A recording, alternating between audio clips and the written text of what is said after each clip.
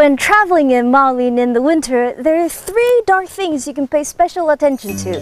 Black rice, the traditional Rukai stone slab housing, and purple-crow butterflies. Every year from December to March of the following year, purple-crow butterflies in northern and central Taiwan migrate south to places such as the valleys of Maolin in Kaohsiung. 赏的时间大部分是早上8点就出太阳，然后一直到中午。天气好的时候，它会从那个紫蝶幽谷里面跑出来，然后呢喝水，然后日光浴。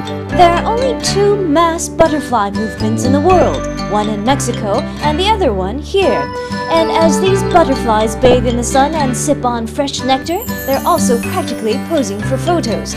The trick is to stay in one place and just wait for them to spread their wings. They take their time, so you can take yours too.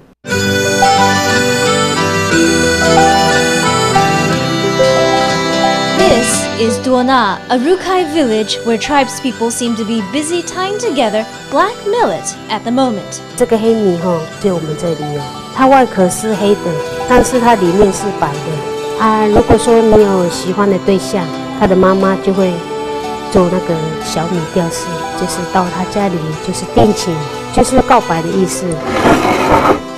Speaking of the Rukai, their traditional home is made of mostly slate. Maolin, a local artist, built this house. He says most of the time is spent gathering the material and that sometimes it takes 1 to 2 years. But putting it all together only takes 3 months at most with the help of other villagers. 它具有防御功能，保温效果佳。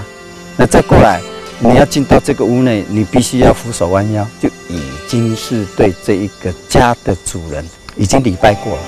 Purple crow butterflies, black millet, and slate houses make up the 3 black treasures of Maolin. But while you're here, don't forget about the landscape in the background, for they're part of the attraction and the reason why directors and photographers like to shoot and film here.